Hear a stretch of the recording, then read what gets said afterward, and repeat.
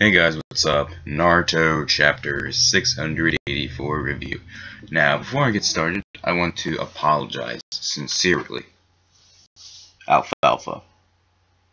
Alfalfa. It got me an alfalfa. I'm sorry. If it annoys you, then I will gladly go bald. Pew. Ah, the alfalfa. I'll just go at this man. Okay. Get that out of the way. This chapter was very simple.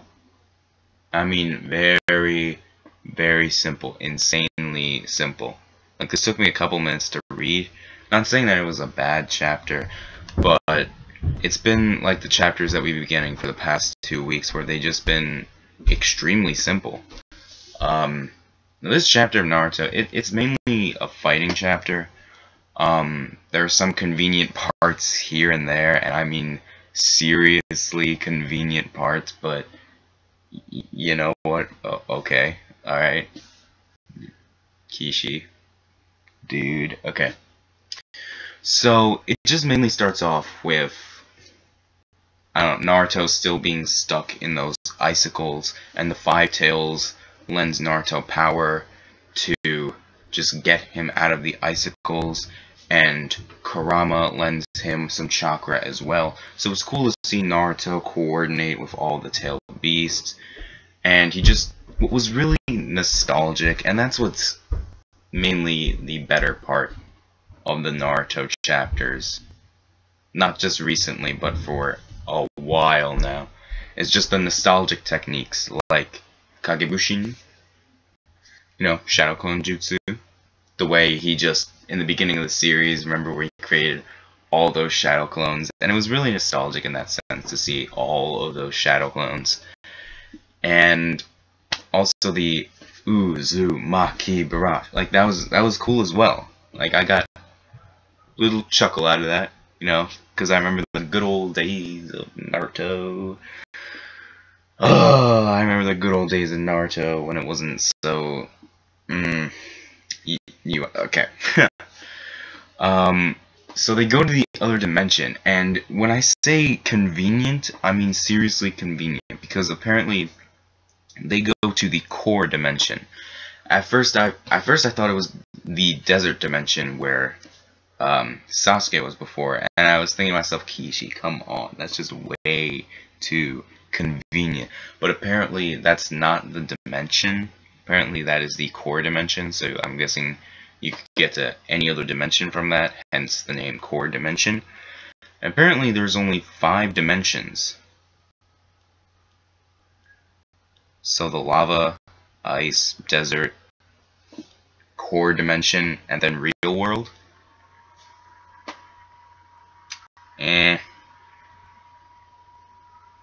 That's kind of a letdown, because there were like many possibilities for the dimensions, but only 5? Wow. And whatever. We still need to know about that limbo world, that Madara. I can't even fucking speak. We still need to know about that limbo world Madara was talking about a while back. Kishi just whatever. He just doesn't care at this point, man. He just wants to say, okay, let me finish this series so I can take a long rest, man. Okay. And Kaguya is talking in this chapter, which is good in a sense, but Black Zetsu, this motherfucker, is still barking out orders. Why? Why is he still talking? I wouldn't be surprised if Kaguya somehow kills Black Zetsu. I mean, it'd be kind of awkward at this point in time, just, you know you busted me. No mother, why?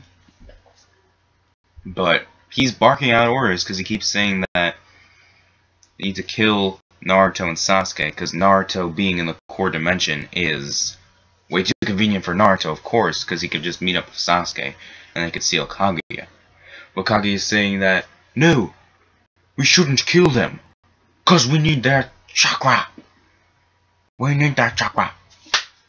Buy chakra. And Black Zetsu's just like, no, mother. We gotta kill them. They're a nuisance. And Kaguya says, alright, let's go. How fickle can you be? Why are you listening to Black Zetsu? You're your own person. Although, Kaguya as a villain at this point in time isn't really all that appealing. But just follow your own mindset. Jesus Christ, dude. Just why is Black... It's so annoying. Why is Black Zetsu still talking? Like, holy shit, dude. He should not even be there. He should just be merged with Kaguya at this point. And should just be Kaguya, not Black Zetsu. Jesus Christ. But I remember a while back I said, maybe Kaguya is the originator of the Kaguya clan.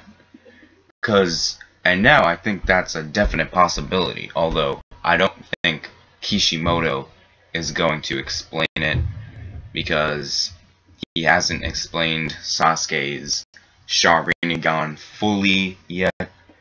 He hasn't explained the Limbo World. He hasn't explained how Naru Jesus can't heal Obito when he had the perfect opportunity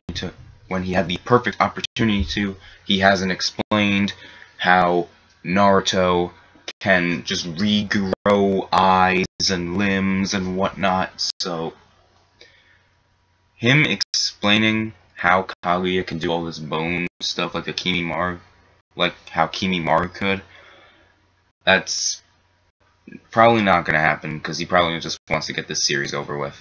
It's either she's the originator of the Kaguya clan, or she's the originator of just every clan, which would be pretty lame, because wow, everything stems to Kaguya. God damn it. So what, when I'm watching or reading part 1 again, I always have to think about Kaguya? Like, fuck her. But still, she's probably the originator. I mean, we can assume that, but Kishimoto's probably not going to explain it. So it's called like suicidal ash bones or something, because it was cool the way she was using it, because she opens up a dimension, throws the bone through it, that distracts Naruto, and the bone goes right through him, and it opens a huge hole in him, like in his abdomen. And would it be funny? Like, I was just imagining Naruto screaming, "Ah, my dick! It cut off my dick! Oh wait, I don't have one!" Like, that'd be pretty fucking funny, because I mean, it's Naruto. But just, that gave me some shock value for a brief moment. Because just, whoa dude, Naruto's got a hole in his chest, what? He's gonna die? Oh, it's a clone. Duh.